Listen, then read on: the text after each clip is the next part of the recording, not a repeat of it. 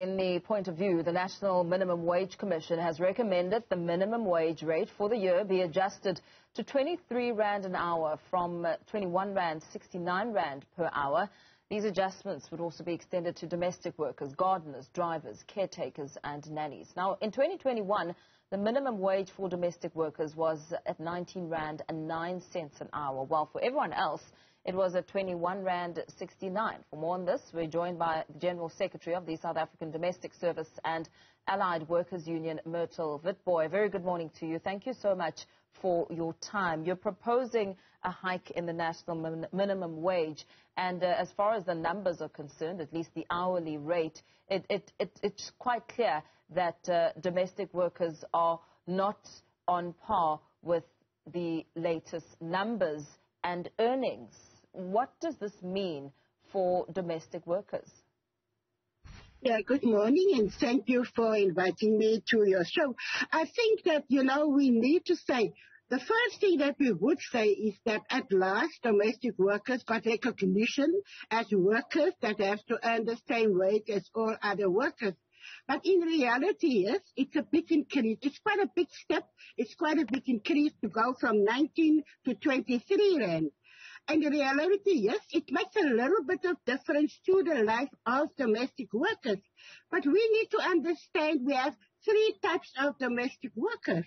We have a domestic worker that stays on the premises, and then we have a domestic worker that works daily or once a week or twice a week, and we have a domestic worker that must travel every day. So in between, it makes a difference for the person, maybe the domestic worker that sleeps on the premises because she has more benefits. And also, the domestic worker that travel every day, you yourself know, traveling is very expensive. So if we look for the domestic worker's salary, if she works 8 hours, it went to 184, 185. And we think from that she must travel from Khayelitsha or from a township. A whole bulk of that goes on to traveling. But in reality, yes, we are grateful and we are thankful that domestic workers are now going up. The domestic workers at least add that to their, monthly basket. But we still say that domestic workers deserve much more than what was offered. But we also, in reality, we also look at, if you look at the comments, if you look at how many employers have said, I got to do my own work now. I can't afford the extra money. We have to balance. But we believe that a domestic worker is much worth. We believe the domestic workers is entitled, and we do think that a little bit of extra will go, some way of making a little bit of difference in the grocery basket, if nothing else. Absolutely. As we try and look at implementation processes, how far along the process are you to ensuring that it does indeed become a reality when it comes to your talks and speed at which the Department of Labour and Employment is moving at? Yes, I think that in reality, if we look at, we look at the national wage, we look at the Compensation Act, we look at a lot of different labor laws. Yes, the concern is here now. When we had the COVID-19 and we had this unemployment fund, we failed the domestic workers, right? The Department of Labour failed the domestic workers. Now we're going into quota on compensation. It's there. It's beautiful labor laws.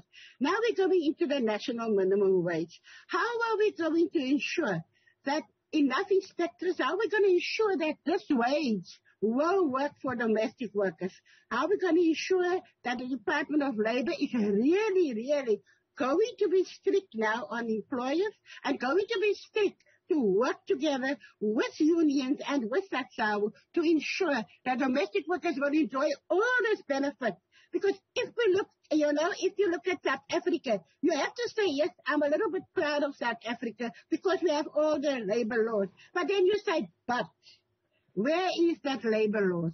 And that is what we are very much unsure for. We are very much worried about it, and we are discussing it this afternoon in our meeting. How are we going to ensure that domestic workers are going to benefit? And if you look also, the Department of Labour has said, during the COVID-19, 250,000 domestic workers have lost their job. We took us to 750,000. If you look at the release statement when the national minimum wage comes out, they say 999,000 domestic workers are again, working as domestic workers, which shows you clearly there is a need for domestic workers. But it also we have to start working with employers. We have to start educating employers. We have to start saying, this is our rights and this is what we want. So that's the concern. The concern is how are we going to ensure that domestic workers benefit from all this labor rights, and especially now that extra little bit of money that can put the extra bit of food in their basket. You make mention of something important. You speak about the education for employers, which is crucial. I mean, it's all well to have an act that is set to prioritize workers and ensure that they are able to make a more, that they don't live in poverty. How and what efforts will be made to ensure that employers are aware and, do comply to ensure that domestic workers earn this a salary? Currently, if you look at our modern life, and if you look at the life of domestic workers, you see there's a lot of changes in the life. Domestic workers have now become aware of the new world we're living in, the technology, the WhatsApp, and things like that. And you notice that domestic workers are also now trying to get into technology and understanding their cell phones and things like that. And that is one way of how, you can have like a little bit of clips and you put it on WhatsApp, and domestic workers will have access to this WhatsApp to understand. But also the Department of Labor has now decided to have ambissos. I'm sure you know what it is, where they go and talk a lot. And they say to domestic workers a lot of promises. They promise domestic workers there's going to be inspectors on the road. There's going to be a lot of things. But I think that last year we took a resolution and we signed an agreement that we will try to work together with the Department of Labor to ensure that domestic workers will understand their rights. You see, the matter is, it's not a matter of the SATSAU members or union members. It's a matter of the domestic sector out there. It's a matter of the domestic workers out there. So our role is not about we want workers, SATSAU members and things like that. Our role is to make sure that domestic workers are going to understand. Domestic workers will understand they are important. Domestic workers will understand and know their rights. And the one way we can do that, like SATSAU is doing, having at bus stops, and the COVID-19 has stopped us of so many things, giving out pamphlets, putting in languages that they understand their rights. And that is the way, if we work together with the Department of Labor, and if really, really the Department of Labor is serious about, domestic workers, and like I said before, the labor laws are made and that's it. You want it, you have it. But we have to ensure that we keep tab on the Department of Labor now, that we are in contact with them and say, this is it now.